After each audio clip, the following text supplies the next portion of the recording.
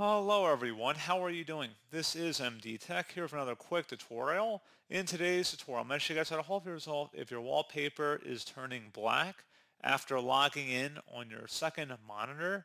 So this should hopefully be a pretty straightforward process here, guys. And without further ado, let's go ahead and jump right into it.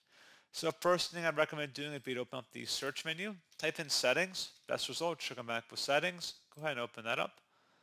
Select personalization on the left side here. And then I would select a different theme on the right side here. So select a different theme that is included on Windows.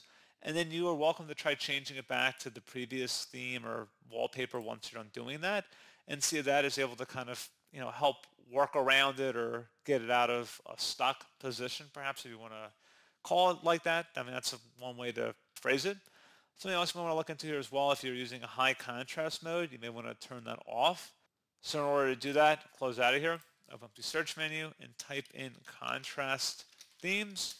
You can also get to it by going underneath accessibility on the left side of the settings window.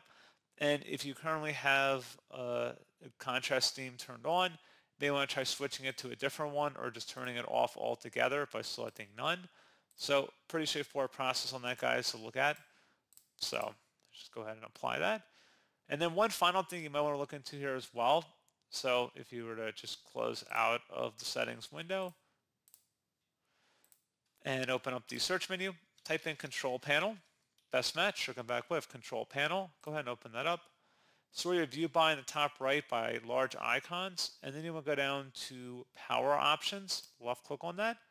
You may want to consider changing your power plan in here. So if you're using balance, maybe you want to switch it to high performance, or if you're using high performance, maybe switch it to balanced power plan. And that's just something else to take a look at as well. So pretty straightforward process on that, guys. And as always, thank you for watching. I do hope I was able to help you out. And I do look forward to catching you all in the next tutorial. Goodbye.